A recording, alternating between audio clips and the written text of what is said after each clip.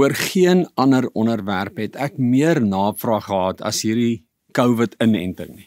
Mense is net eenvoudig onseker, hulle is verward en hulle is ook erg verdeeld oor hierdie saak. Ek dink min ander dinge, in elk geval volgens my medewete, het gemeenskappe en families en selfs vriende so verdeel soos hierdie inenting, en dit is baie jammer, ons moet definitief daarteen waak. Ek verstaan mense se vrese en hulle twyfel, omdat ek daagliks met hierdie dinge te doen het. Ek het daagliks te doen met mense wat my bel en vir my vra, wat dink ek en wat is my opinie en al daar en dis meer. Maar ons moet waak teen verdeeldheid. En ons moet ruimte laat vir mekaar se verskille, selfs vir mekaar se twyfel. En daarom het ek gedink om hierdie boodskapie saam te stel, hopelik in 'n poging om hierdie verdeeldheid so 'n bietjie uit te skakel, maar ook om die twyfel aspek aan te spreek, in die hoop dat ek dit vir jou makliker sal maak om die besluit te neem wat jy ook al wil neem, as jy dit nog nie gedoen het nie. Nou, ek wil bysê dat ek en my vrou wou ook aanvanklik nie ingeënt word teen hierdie COVID-virus nie. Vir dieselfde redes dink ek waarom jy dalk twyfel, maar ons wou nie ingeënt word nie, omdat ons nie 'n goeie ervaring met inentings in die verlede gehad het nie.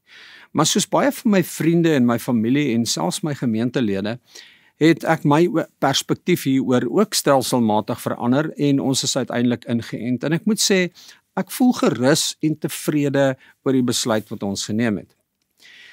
Alhoewel twyfelagtige mense stelselmatig hulle perspektief verander, moet ons verstaan dat hierdie vertraging in tyd 'n reuse gesondheidsgevaar vir duisende mense om ons inhou.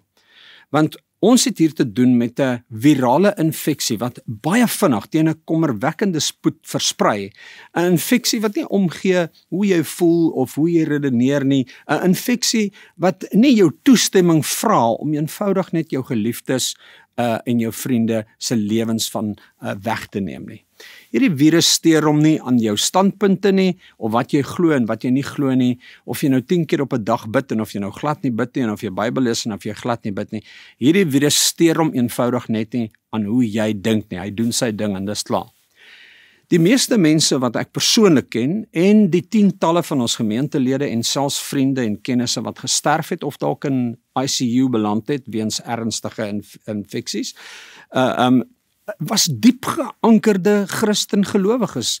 Hierdie was mense wat ons het saam met hulle gebid, ons het teksversies vir mekaar rondgestuur, ons het die Here aangegryp, ons het vertrou en gevas, en hulle is dood as gevolg van die virus. Ten spyte van al die geloofsaspekte wat ons so probeer nakom het om hulle deur hierdie moeilike tyd te help, en daardie families is gedompel in na die verlies van 'n geliefde. En die vraag wat by my ontstaan het is, waarom sukkel ons dan so met hierdie besluit om ingeënt te word? Hoekom is dit so moeilik vir party mense om hierdie besluit te neem? En hopelik kan hierdie boodskap vir jou ook dalk 'n bietjie insig gee, wat jou kan help om jou besluit te neem. En ek gaan nie in mediese goeters in nie. Ek is nie 'n mediese kenner of iemand wat my wil voordoen as 'n mediese kundige op die gebied nie. So ek wil glad nie in mediese goeters ingaan nie. Ek wil sommer net lekker met jou gesels oor dinge wat ons besluitneming tot in die kern beïnvloed, spesifiek wanneer dit kom by iets soos hierdie inenting.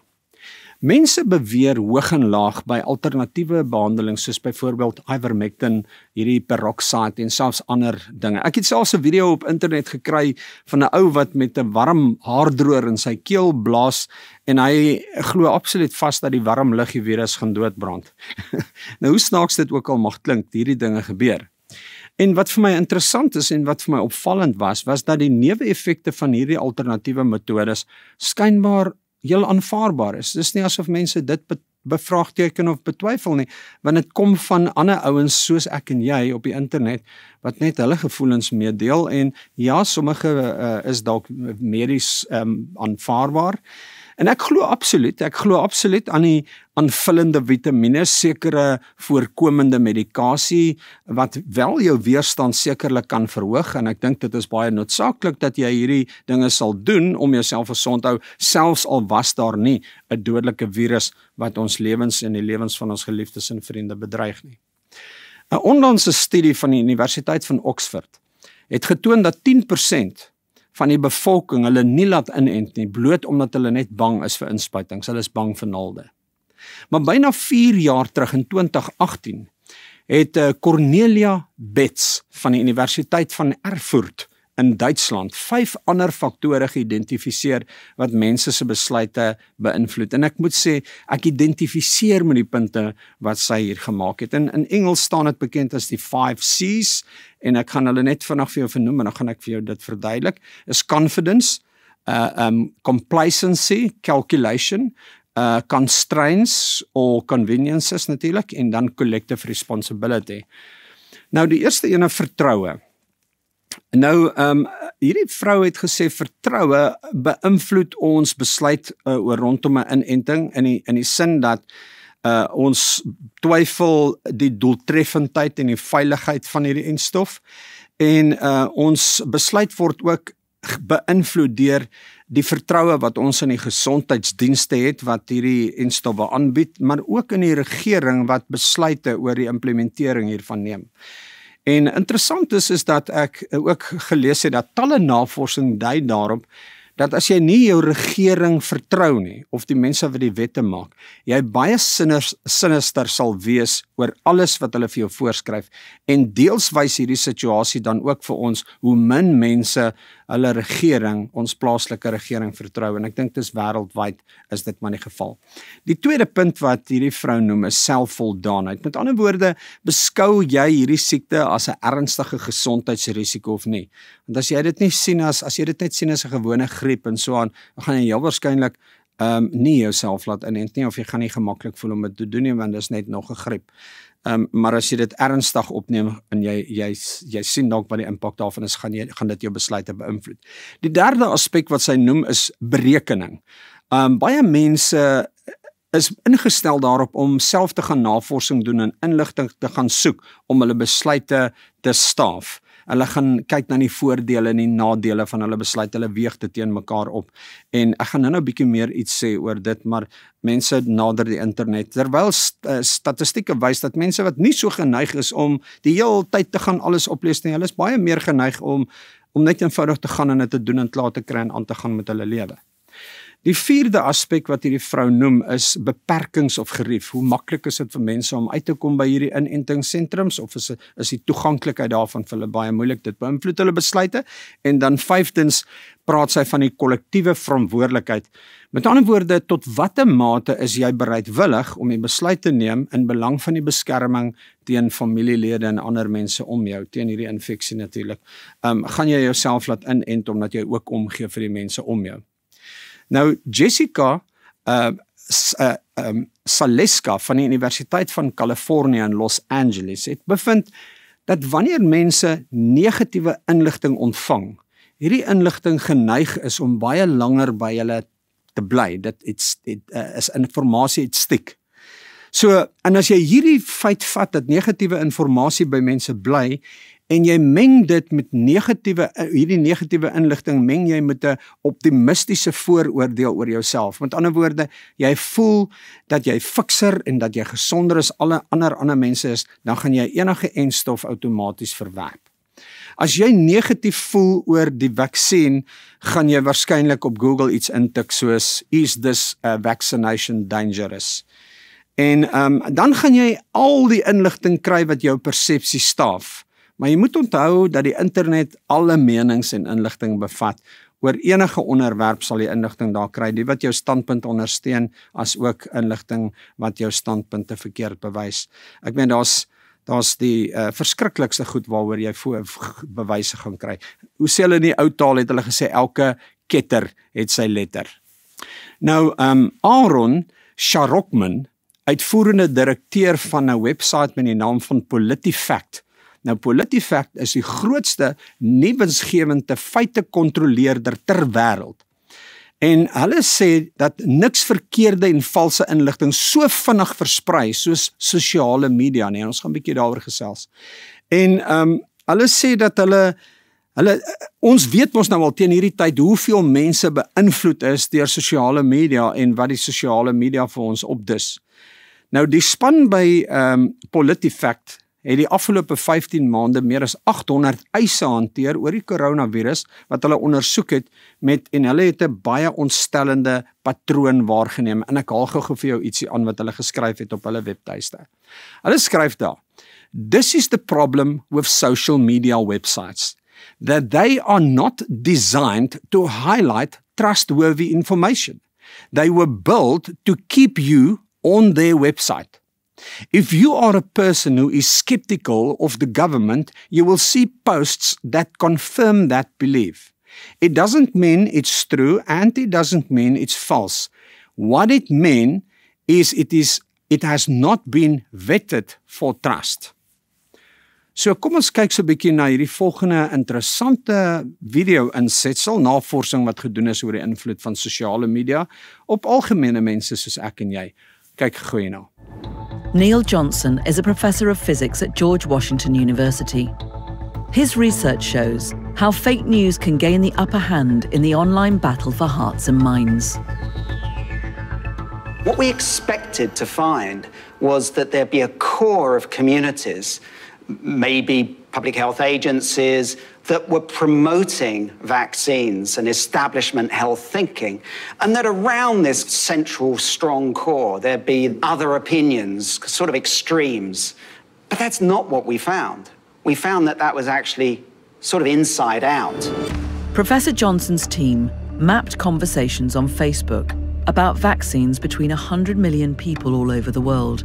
They discovered that misinformation was exerting more influence than accurate information. In some sense, it's almost like a network of trust. And if they flipped either way, of course, they could become red, they could become blue, and that completely changes the battlefield.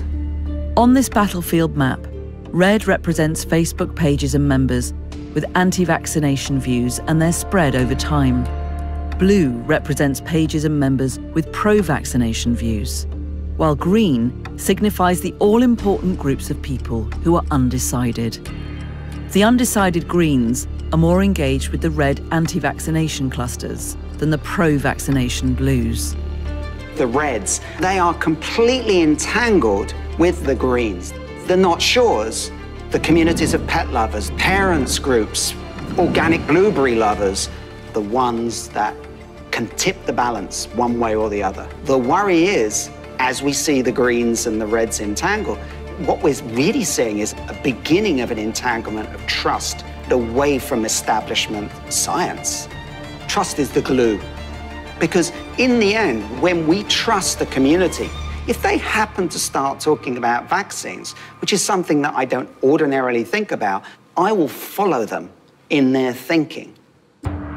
This entanglement matters. Researchers found that online exposure to recent misinformation about a COVID-19 vaccine may significantly affect intent to take one. And Professor Johnson believes this kind of content will continue to spread online, with the result that anti-vaccination sentiment could become the majority view. Within a few years, red with the concerned greens will rise to essentially dominate that space, and it'll be very hard to reverse that. So something different needs to be done now. Social media platforms have increased their efforts to stop the spread of untruths about vaccines and COVID-19. In April, Facebook put warning labels on about 50 million pieces of content related to the virus. The platform partnered with reliable sources like the WHO and the NHS. And in October, Facebook banned anti-vaccine ads. Yet campaigners argue the platform isn't going far enough and is failing to take down the majority of harmful content about vaccinations. More broadly, Facebook's own algorithm undermines efforts to stem the tide of the infodemic, says Fadi Quran from the online political campaign group Avaz. Facebook's algorithm is sabotaging the efforts of the platform to fix the misinformation problem. It cares about keeping individuals engaged, interested, and online. Sensationalist, outrageous content, not the CDC guidelines, but QAnon, for example, gets more engagement, and hence the algorithm pushes it up in your newsfeed. One solution might be to detoxify the algorithm. Die invloed van sosiale media is net eenvoudig mind-blowing. Ek kan nie help om te wonder hoe ons sou optree as daar nie iets soos sosiale media was nie. Dit beïnvloed letterlik elke faset van ons lewens, van hoe ons oor God dink, oor sy woord praat, verhoudings met mekaar, gesondheid en ons gedrag en besluite, alles word tot 'n baie groot mate beïnvloed deur wat ons op sosiale media sien. Maar daar's 'n ander faktor waaroor ek vandag so 'n bietjie wil stil staan, en dit is ons geloofsoortuigings. Hierdie is 'n baie belangrike ding. Party mense dink dit is die grootste sonde om jou te laat inent, want dit spreek van ongeloof in God se beskerming. Ander dink dit is die merk van die dier, en die lys gaan net aan en aan oor hoe mense hulle besluit oor die inenting regverdig vanuit 'n geloofperspektief uit. Maar ek wil hê jy moet vandag hierdie volgende standpunte baie duidelik verstaan. En dit is dat byna elke belofte in die woord van God kom met 'n verantwoordelikheid aan ons kant. Daar's baie min beloftes wat God gemaak het sonder 'n kondisie aan ons kant.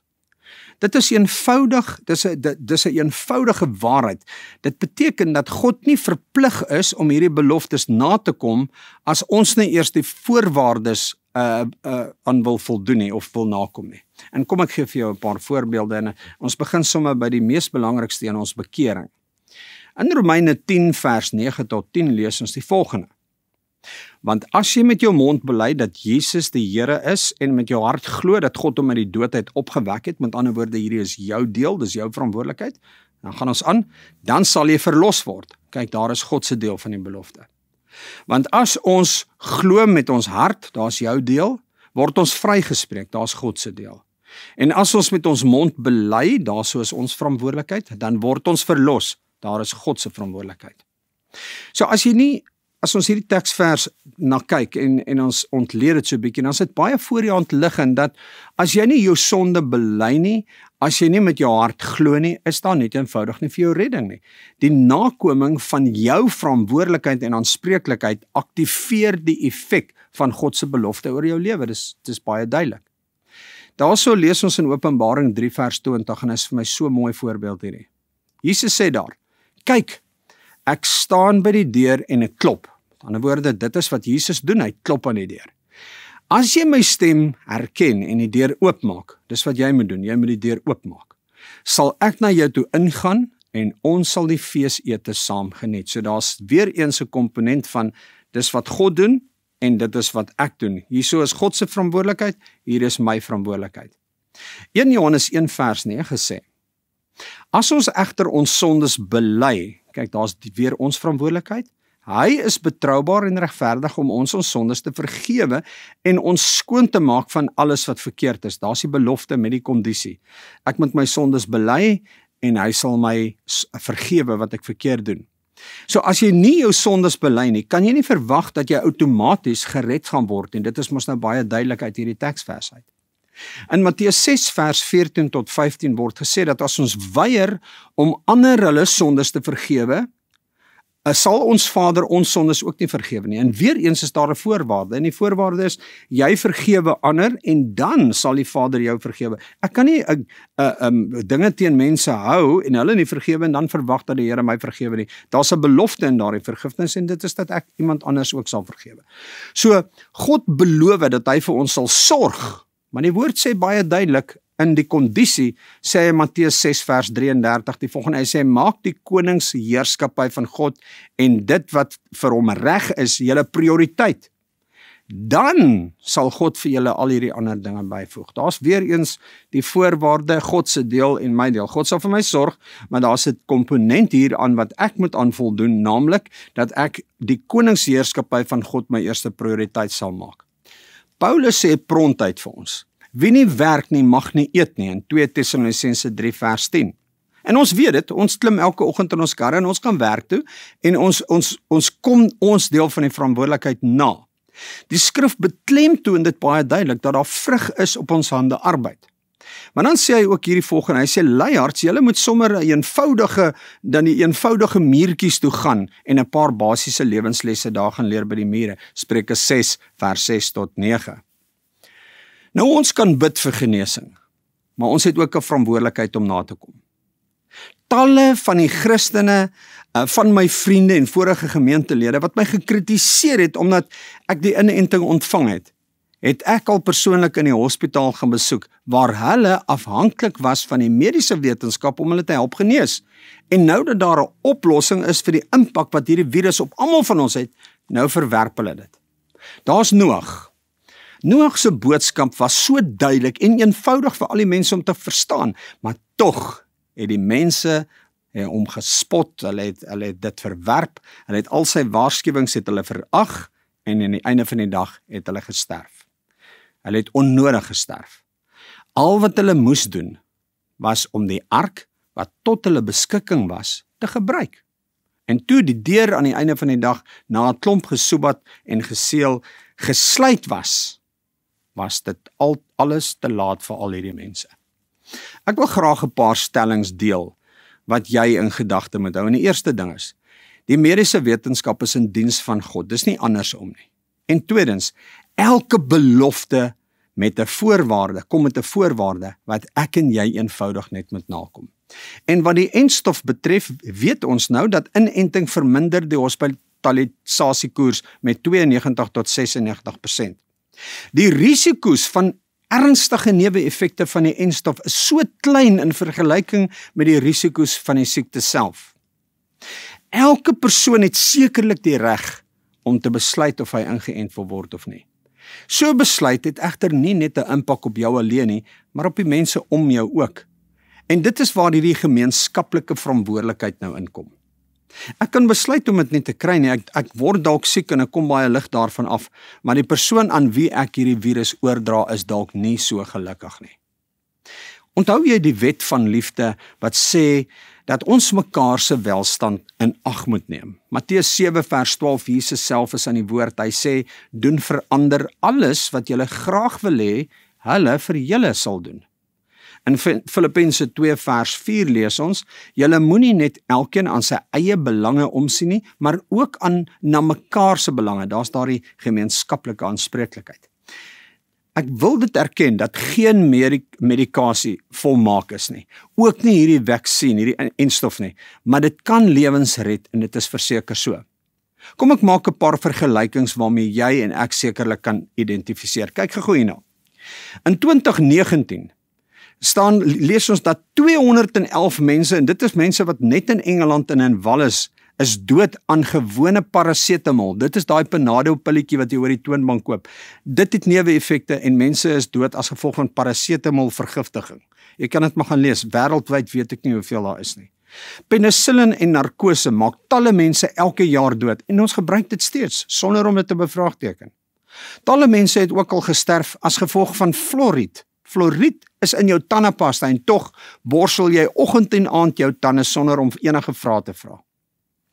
1,35 miljoen mense sterf elke jaar op die paaie reg oor die wêreld in motorongelukke. En glo dit of nie, jy gaan vandag in jou kar klim en jy gaan werk toe ry. 1 uit elke 10 sterftes in Suid-Afrika is alkohol verwant. En tog raak ons baie kwaad wanneer die staat die drankwinkel sluit en drankverkope beperk en al hierdie dinge. Die statistiek op 9 September is 4,6 miljoen mense weens hierdie uitbreek van hierdie coronavirus dood. En dink 'n bietjie so daan, dit is amper 5 miljoen mense is dood as gevolg van hierdie virus. Kan jy weens neeweffekte van hierdie vaksines sterf? Ja, beslis. Jou kans is 0,0002% om daarvan te sterf. Nou om dit nou in perspektief te bring, volgens die Nasionale Veiligheidsraad, die NSC, is jou kans om in 'n motorongeluk in Suid-Afrika op die pad te sterf 1 uit 101. Jy kan daardie statistiek op 'n paar plekke gaan kyk. My vriend, dit is 'n 1,02% kans dat jy in 'n motorongeluk gaan sterf. Nou as jy jou kans om dood te gaan van die coronavirus vaksine vergelyk met jou kans om in 'n motorongeluk te sterf, dan het jy 'n 504.900% groter kans om in 'n motorongeluk te sterf as aan die inenting self. So ek stel voor jy kry vir jou 'n perd. Sondag 22 Augustus se rapport verwys na 'n dokter wat die volgende stelling gemaak het, ek haal hom aan. If you refuse the recommendations by healthcare workers to vaccinate, then do us all a favor and manage your COVID at home. Do not seek the help of those whose advice you refuse and do not fill the hospitals with your COVID disease. Nou, dis 'n baie harde stelling. Nou, hierdie dokter is aangevat oor sy stelling, ek stem nie saam met hom nie, maar dit was sy stelling en die dokter is uitgeput, hy is moeg en hy sê dat hy het net genoeg dood gesien. Hy sê dat hy nooit hulp sal weier vir enige iemand wat in die hospitaal inkom nie, al is dit iemand wat nie ingeënt is nie. 'n Mens kan jou nouliks indink hoe die situasie in daardie sale lyk. Gaan praat maar met 'n paar mense wat dit oorleef het. Dokters moet daagliks familielede bel met die nuus dat 'n geliefde gesterf het sonder 'n familielid of 'n vriend wat langs hulle bed gestaan het. Die inentings verlaag jou risiko om ernstig siek te word, in die ICU te beland of selfs te sterf. En dit is nie 'n wonderkeer nie. As jy die risiko om ernstig siek te word, in die ICU op te eindig en selfs te sterf oorweeg teen die bitter min neeweffekte, dan is dit mos iets om te oorweeg. Dood en hartseer kan tot 'n groot mate voorkom word in ons land en reg oor die wêreld. Onthou net dat almal wat hierdie inenting ontvang het, ook uiteindelik sal sterf. Dalk net nie aan COVID nie. Die inenting maak niemand onsterflik nie, maar dit gee vir ons 'n kans op die lewe wat jy dalk kon misgeloop het. Luister, meer as 14 miljoen mense is in Suid-Afrika ingeënt tot op hede. Die sterftesyfer weens die inenting is minder as 0.0009% in ons land. Dr. François Malan van Stellenbosch sê dat pasiënte op ventilators hoofsaaklik deur oningeënte mense besmet was. Charles Smith maak op 26 Augustus hierdie stelling. Hy sê die land is in 'n gemors met krag, elektrisiteit wat aan en af gaan, hoë kospryse, brandstofpryse, werkloosheid en wetgewing wat ons land se rug net breek elke dag. En dan maak hy die volgende, hy sê, maar nie een van die kwessies pla ons so erg dat ons nie die strate invaar en die regering voor stok kry om te mobiliseer nie, maar ons veg vir ons reg om ons geliefdes te besmet en hulle dood te kan veroorsaak. Jo, dis 'n harde stelling. 'n Dokter in 'n klein Oeverbergse dorpie het vertel dat die inwoners van 'n plaaslike ouetehuis ingeënt was met die uitsondering van 9 mense wat nie die inenting wou gehad het nie. Al 9 hierdie ou mense het gesterf weens COVID-19. Maar wat meer hartverskeurend is dat sommige van hierdie ou mense op aanbeveling van hulle kinders die vaksin geweier het en hulle is aan die einde van die dag dood. Die feit is dat vroegtydige inentings teen verskillende gevreesde siektes oor die jare miljoene mense se lewens gered het en sekere siektes prakties feitelik heeltemal uitgewis het. En daar's baie waterpokkies, polio, measles, pompoentjies, ek weet nie nog wat alles nie. Nou Dr. Isaac Burger het 'n baie mooi stelling gemaak en hy het gesê, hy sê die werk wat die Here in ons harte en in ons lewens gedoen het, is nie meganies en met hande gedoen nie. Dit is 'n besnydenis van die hart wat soos Kolossense 2 vers 11 sê, nie met die hande verrig word nie. Persoonlik dink ek is so 'n bietjie ver gesog om te sê dat 'n fisiese mediese handeling soos 'n inenting die werk van God in jou lewe kan kom vernietig. Nou, Dr. Isaac Burger sê in sy videoetjie dit ook so mooi, hy sê, indien geen Christene geïnfekteer of gedood is deur hierdie coronavirus nie, of indien ons as Christene die vloek van hierdie pandemie, wat soveel van ons geliefdes se lewens geëis het, kon voorkom deur ons geloof en gebed, dan kon ons dalk anders gereageer het of geargumenteer het. Maar terwyl gelowiges egter net soveel deurloop en terwyl ons nie 'n ander alternatief of ander antwoorde het nie, waarom beklei ons so teen die wetenskap wat ook deur God gebruik word ten goeie van ons eie beskerming en ons gesondheid? Net soos God beloof om ons te versorg en te seën en te beskerm, mits ons ook ons deel doen, net so het ons 'n gemeenskaplike verantwoordelikheid teenoor mekaar om mekaar te help, om die regte dinge te doen in almal se beste belang. Anders gaan ons nog baie lank met maskers rondloop, die kerke leeg wees en ver van mekaar af moet wegbly. Ons moet aan alles met ons mekaar lief hê en mekaar bystaan, ongeag wat. Moenie toelaat dat hierdie kwessie verdeeldheid bring nie. Ons moet teen dit waak. Dink mooi oor jou besluit, want dit het gevolge waaroor jy geen besluit het nie. Kom Kom ek bid saam met jou. Here, ons is in so 'n moeilike posisie en hierdie ding toets ons geloof en toets ons gees en verdeel ons mense en ons vriende en ons familie onder mekaar. En ek bid dat U deur die Heilige Gees ons sal help, dat ons nie verdeeld raak oor hierdie kwessie nie, maar dat ons net sinvol sal kyk na dit en dat ons ag sal slaan op mekaar se welstand en gesondheid en almal sal saam staan om ons land en ons mense weer normaal te kry en dat genesing kan intree, is my gebed vandag in Jesus naam. En Here Jesus, ek wil vir U vra, raak ons aan, raak die mense aan wat siek is in die hospitale. Ons bid vir daardie geliefdes wat deur moeilikheid uitgaan, dat U hulle sal aanraak en ek vra U Here, dat U ook by die sal staan wat geliefdes aan die dood afgestaan het. Help ons met die besluite wat ons moet neem. Help om met die verwarring uit die pad uit te kry. En ek bid dit vandag in die kosbare naam van Jesus. Amen. Dankie dat jy geluister het. As jy nog nie ingeskakel het by hierdie kanaal nie, druk asseblief like en share, deel dit. Onthou, sharing is caring. En dan follow jy hierdie channel. Mag die Here vir jou seën tot volgende keer. Totsiens.